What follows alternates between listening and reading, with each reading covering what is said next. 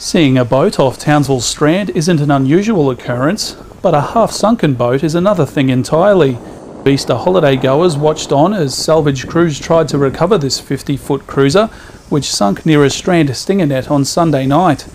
A family of 4 were lucky to escape the vessel when it hit the nearby marina breakwater.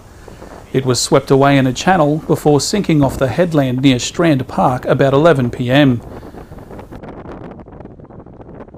Salvage crews worked for hours on Tuesday to secure the boat, with a seaborne crane attempting to lift it out of the water. But the task was proving a tough one.